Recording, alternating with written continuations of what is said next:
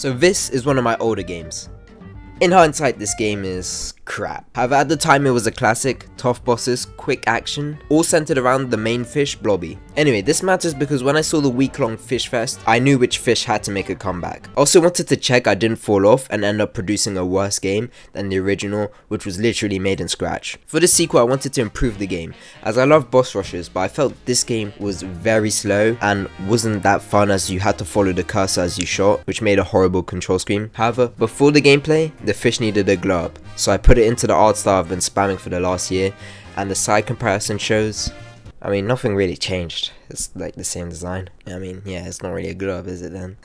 No, it's not a glow down. I mean, like, maybe. Nah, that's not possible. I then added this sprite into the game and kept it simple this time with WASD controls. Boss rushes are my favorite genre, so some inspiration was taken from Cuphead. Specifically from that game, I wanted a dash, and so I got it in. Then I added in some slow shooting, then sped it up, and I was starting to see the vision. Then experimented with some larger bullets. I mean, it didn't really work. It kind of looks goofy. Then it was time for the opponent, the boss, which is a pirate in a ship who has a bird on his side. To be honest, I have no idea where this original idea came from.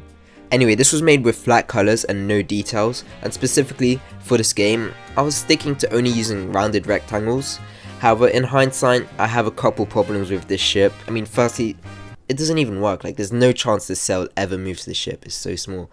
And this boat is low-key so cramped. I mean, like, who's actually buying this? Aside from that, I made the background with a rocky wall to contain the fighting, as well as that some seagrass for decoration. I then added this wall into the game and some flowing water, as well as that I made it onto 2 layers, so this blobfish has this cool effect when between layers, and it adds a bit of depth to the game. Then I forgot to record some progress, but I was kind enough to remind myself of that, including doing a bit of leaf.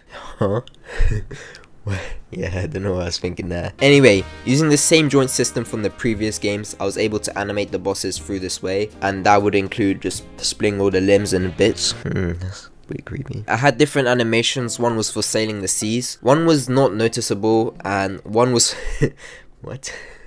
One was not noticeable. Okay, I guess. One was for the bird shooting, and for whatever reason, it's called bird spitting. Although it does make sense, as now in the game, the bird shoots as he spits at you, which, yeah, that's nice. And this bullet goes to the player's location, so you always have to move. I also made it so the waterline appears on the boat. Oh, yeah, and the boat follows the player because, I mean, I guess we couldn't see that one. That's a nice one. Anyway, it smoothly glides to the player to do one task, and that is to drop one explosive anchor. Considering I also only had 1 week to make this game, I don't know why I did it. I went and made a celebration animation for when the boss won. This wink though, I mean, that's just like, what?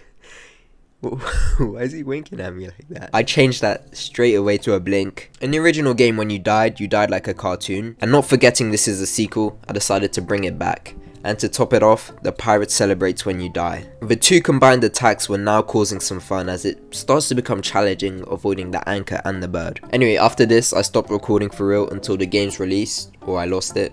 Anyway, the jam was 7 days, however, overall I only had 3 days to make it, so I assume I just crunched to get it out, and that's why I don't have any footage. Overall, it resulted in the final post on the jam. Now, right off the bat, there is an actual play screen I added. I managed to get all the seagrass in on the side, and now they swerve left and right. The boss actually takes damage, and specifically the pirate flashes to show that. As well as that, when dying you get a retry button, but above all, there are now clouds. Also, there's a dying animation for the boss, but I mean, clouds is cooler. Let's just admire those clouds. And yep, that stillness is actually the game crashing. Yeah. On the web version, it just crashes after beating the game. A nice way to reward the player by letting them stop playing the game. However, on the Windows build, at the end, there is a nice surprise because it doesn't crash. And it is this physics-defying plane. To be honest, I just don't know how to animate the flying, so I was just kind of stuck with that. As well as that, I kind of realized the ship is unfortunately trapped in the fight. I mean, how did they get there? That's a question for the dev. Is it? Overall, I thought it was a good game. There is no audio whatsoever, however I liked the art and the gameplay was fun, if short. However, I started to realize something. The first game I made was only made in 48 hours, and it was better. It had voice lines, it had 5 bosses. I mean, it was clear I literally fell off. My whole point was to check if I was better, and I wasn't. Then I got the results back from the jam. It placed in the bottom half and 2.5 rating, meaning it was one of the worst jam games I have made in a minute. Okay, I'm overreacting. The profile picture was cool, and I actually didn't really care too much about the results or like me falling off. I just thought it was a good game, and one of the reasons I wasn't too upset is because I knew the game wasn't finished. I knew it would just be disrespectful to make a sequel and only produce one measly boss. I felt like it was my responsibility to add at least one more. However, first I had to stop deving for like a longer time, which is the 100-day disappearance. Yeah, I was just gone. Anyway, eventually I returned, and this time I was going to finish the game. Firstly, I started designs for the next boss. So, introducing the skeleton spaceship. He's in this UFO with a bit of camouflage, I guess. It's green. Now does that make sense? Then I wanted a level transition, and it just made sense to use SpongeBob's water bubbles. So I put that in, and there is a newer boss.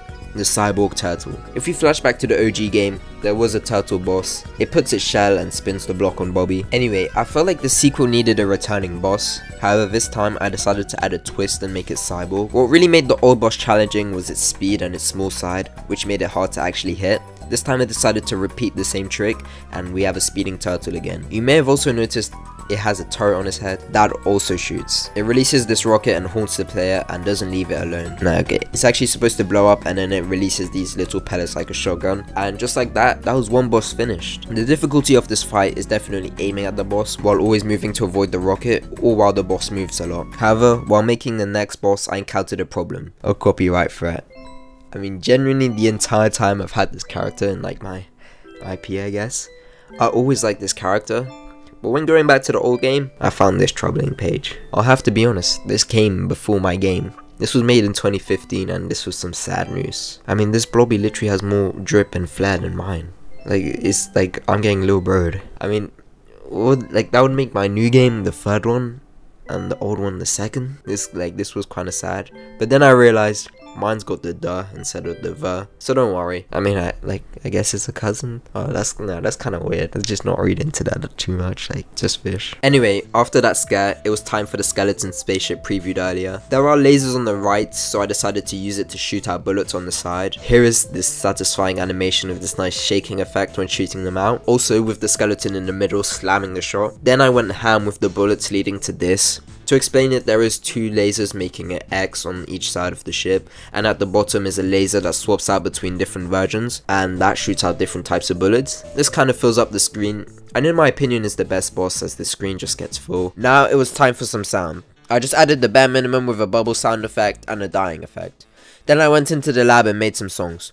Although it was a difficult build, with it breaking, eventually now it's out, but maybe a bit laggy. With that, the game was done, and what I think is a worthy sequel. It had 3 bosses and a game. I think that looks good. Although it's very short, and considering I haven't playtested it, it might be very easy or very hard, or a bit buggy. You can get trapped at the bottom, just like dash upwards. That being said, I like some designs. Yeah, this has been a video. Appreciate the growth, and currently on 703 subs, so if anyone wants to be 704, cool. If you want to see how I made a game out of letters, click here.